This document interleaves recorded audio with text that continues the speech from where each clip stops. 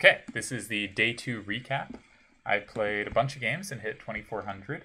A bunch of them were against Wesley So GM, and most of those were with openings that I am not particularly invested in checking again, but we will skim through and look for things to improve on. So we're only looking through games I played in my second session today, so it should all be within the last hour. I'm just opening a million tabs right now. Apologies, that must be boring to watch, but you get to see such exciting names as Dr. Frunkterstein, who beat me twice. Did I open both games correctly? Yes, I did. Wonderful. Yeah. So, okay. So this game against Wesley So GM, he played this weird E6 system. Probably not a real thing, not going to worry about it. This one, he played 2 bishop h3, not a real thing, not going to worry about it. In this one, of course, the best move is c takes b5. But even this position, like, I'm regaining the pawn. For instance, e6 is already kind of forced because I threatened queen b3, forking mate on f7 and b7. So white gets a nice position very early, not too worried about that one. I do need to figure out what I'm doing against ready type stuff. So I'm going to go to the opening stuff, and I'm going to make a new section, black versus other, and list ready as a line that I need to cover. Ready, work on this. Don't have a prepared line there, so that's a hint for me to come back later and find one. This game, obviously offbeat nonsense. This game, double fianchetto type ready. That'll be included in ready stuff. All right, so we have an exchange Slav. So this is the first time we've seen an exchange Slav. So I will put this next to exchange QGD.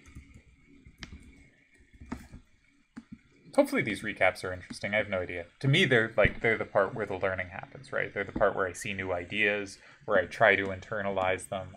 We're not getting there through a d4 move order. And where hopefully actual learning occurs. CD5, d4, and here they started knight f6, bishop f4, and they played this early bishop g4.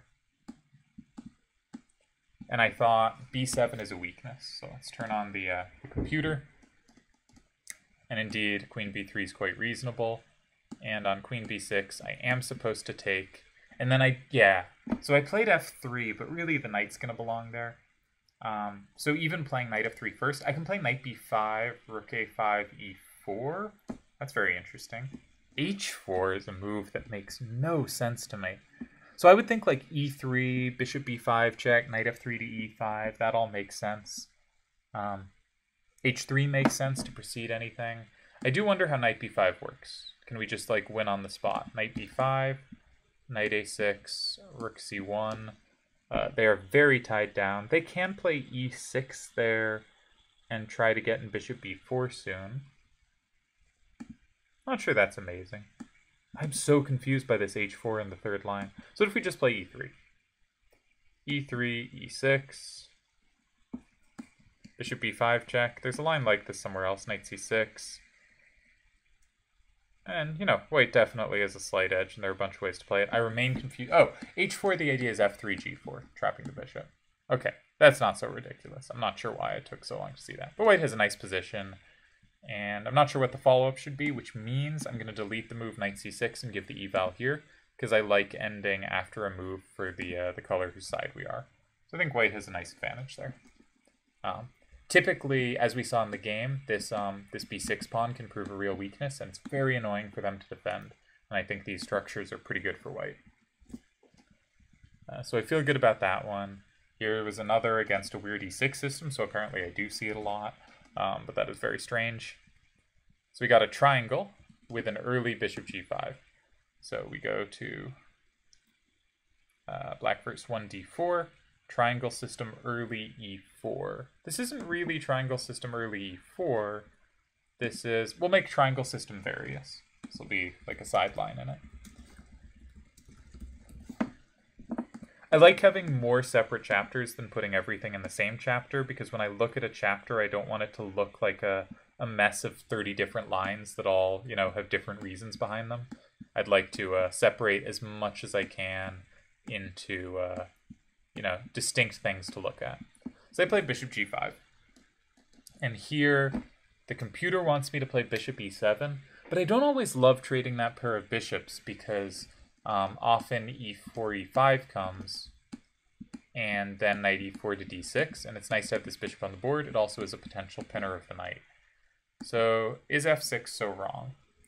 Apparently, bishop d2 is very useful. So this is a mistake.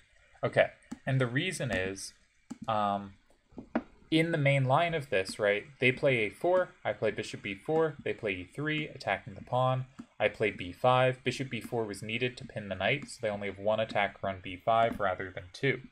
But if I give them bishop g5, f6, bishop d2, so I'm actually going to give f6 a question mark and bishop d2 an exclamation mark, because I think this is useful to have in my notes. White gets bishop d2 for free, essentially. Well, they get it in exchange for f6. So b5, a4, and I can play b4. So I can't play bishop b4 anymore because I don't really have the pin. But I never like the positions after b4. So yeah, I think this is a serious problem. And I think white has a serious advantage at the end. So I don't want to be playing f6 there, and I've often automatically played f6. Knight f6, okay, so let's look at this. So if we trade bishops, we take back knight. Interesting. Can take back either way. So let's say queen takes back. Can be nice when the knight comes to f6. Ooh, but the knight's going to get chased on f6 if they play e4. So let's try knight e7. a4, and we don't have b5. So instead we need knight d5. Now if they take, we're solidifying. If they play e4, we take, and then have b5, right? And if they play something like e3, we can play b5, because if they take, we then insert knight c3, and we achieve b5. So the key move is knight d5 in this line. And I should write a note so I have a chance to remember it. When we don't have bishop b4, we need another way to attack the c3 knight to reduce their control of b5. Therefore, knight xe7 to d5 is the path available. So this is the kind of reasoning I try to do when I don't understand something, is I look through some of the lines, I try to come up with an explanation, and then it's very important, I think, to write down that explanation, otherwise it doesn't have a good chance of sticking. And I do not want to play f6. Bishop d2 is useful to them. It's more useful to them than f6 is to us. Locks the bishop b4 pin. So in real life, I've only faced people who have played something like bishop f4 or bishop h4 here, and then knight e7 to g6 or knight e7 to f5 quickly comes, and I've always felt that was comfortable, so I've liked playing f6 here. But it is important that in this specific position, that doesn't seem to work. That's very interesting. So we learned something. Now we had this two knights, but they played this early d4. This Caro-Kann, two knights. So I guess I need a new chapter. Caro-Kann, two knights. Now the Caro-Kann, two knights can exchange quite a lot. Not exchange, transpose quite a lot. Of course they don't play d4, they're playing the two knights. Because after takes, when I play knight f6, if they take on f6, we transpose. But instead they play queen e2. I took, they took, I play knight d7. Queen d5 is the other way of playing it. Bishop c4 is the main move here. And my idea is knight f6, knight e5, threatening mate, e6, queen has to move, and then b5. And I think black's okay here. But this player played d4, knight f6, and then where'd they bring the queen? e2, and I played bishop f5. Maybe bishop g4 is better. So I thought bishop f5 made sense because they don't have bishop d3, which is the standard way of them trading off my bishop if I get it out. Interesting, Mamedyarov has played this position. Well, we should almost certainly do whatever Mamedyarov did, and he did bishop g4. But in fact, the bishop's not coming to d3 either way. The queen's in the way. The bishop's probably coming out this way with the queen here. So bishop g4 might put a little more pressure on that. For instance, if they go g3, I can just take and grab d4. And if they go bishop e3, probably got the bishop out in a useful way. Queen a5 to h5 is very interesting. Queen d5 is interesting.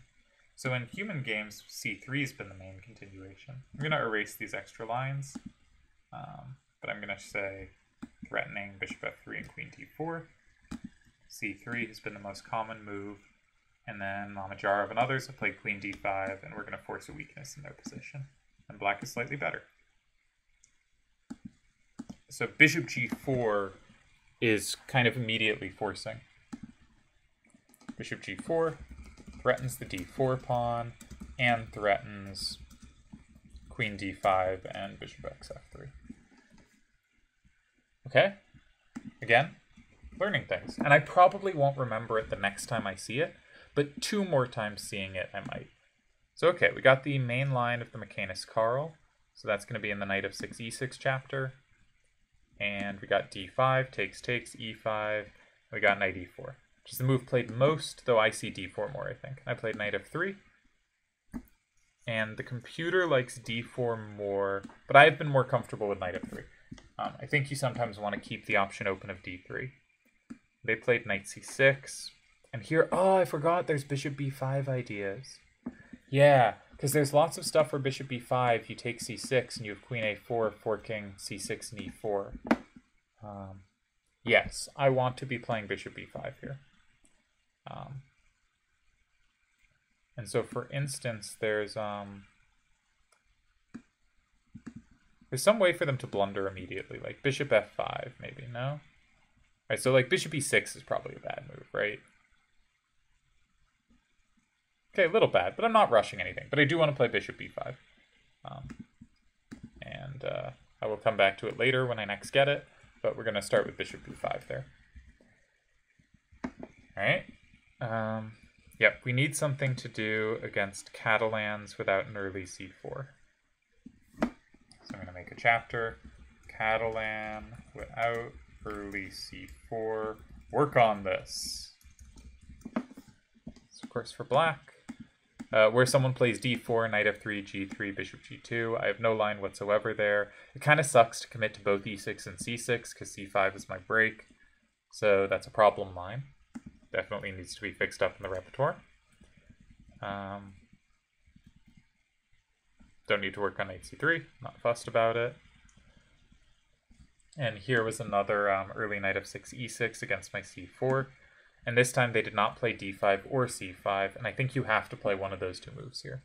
So they played bishop b4, and e5 is very strong. The knight has to go to g8, and then I play queen g4, and this pawn's very awkward. Instead they took, and after knight e4, queen g4, white is winning. So I feel good about the opening of that one. Nothing too deep to look at there.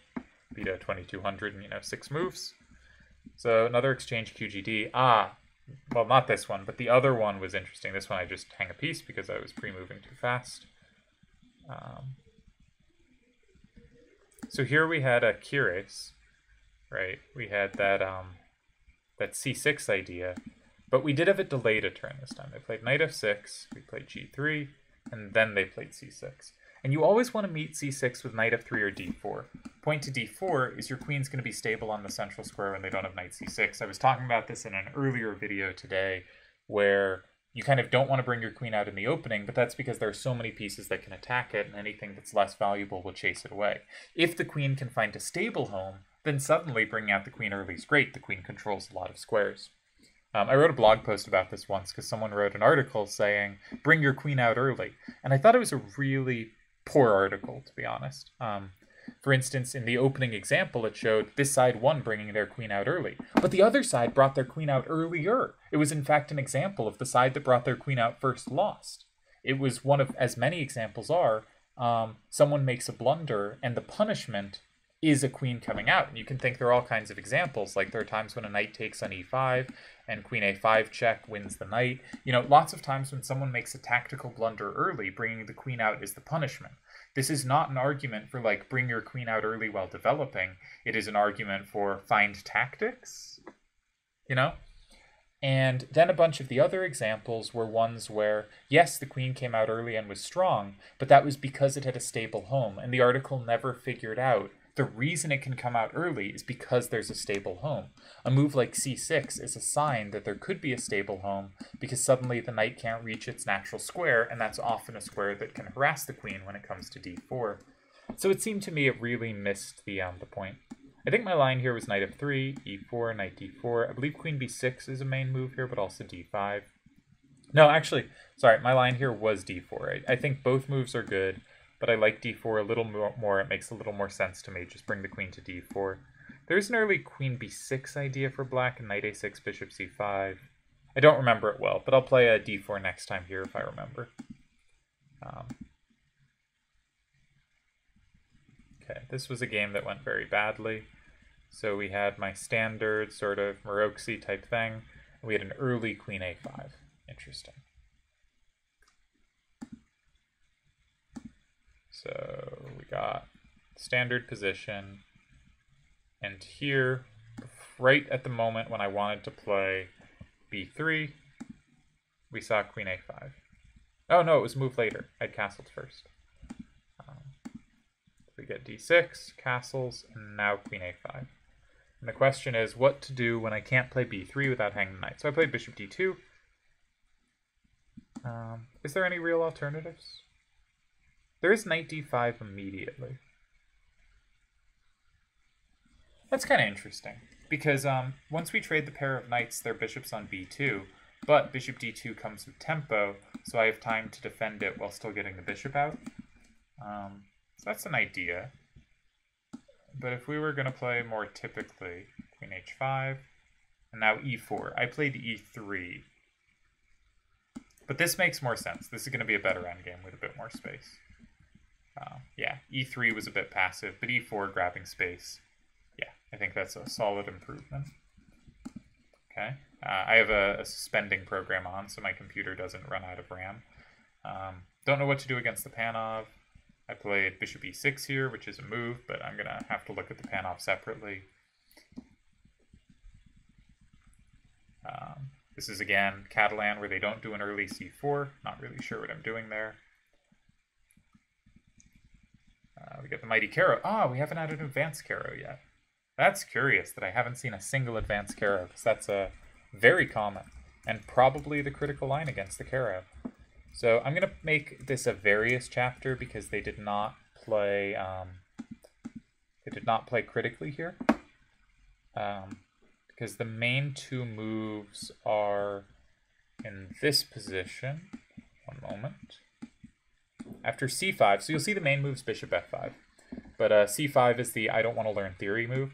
Bishop f5, white can play the short attack with knight f3, bishop e2, bishop e3, often knight d2 to b3. There's various versions of that. Against bishop f5, white can also play the caveman attack with knight c3 and h4, or with knight c3 and g4, either way chasing the bishop and being very annoying. There are knight e2 to g3 lines. There's all sorts of stuff. So I'm just settling for c5. I know it's supposed to be clearly a bit worse. You'll see black's percentages here are not great. Black is scoring, 42.5% against dxc5, and even worse against knight f3. Black normally scores around 46%. So these are not good numbers, but it's a lot easier to learn. So the main move is dc5. Against c3, we can often get a French where black has not yet played e6, so the bishop can escape before e6 is played, and that often leads to a better French. But knight f3, I forgot, am I supposed to take on d4 or just play knight c6? Not sure. Looks by results like cd4 does a little better and the computer likes it a little more, but knight c6 might just transpose to other stuff. However, I am playing against dc5, I am intending e6. So if we play knight f3, knight c6, and they take, am I ruining my own opening plans? I'm not sure. So okay, what happens if I take on cd4? I just take. cd4, knight d4, knight c6.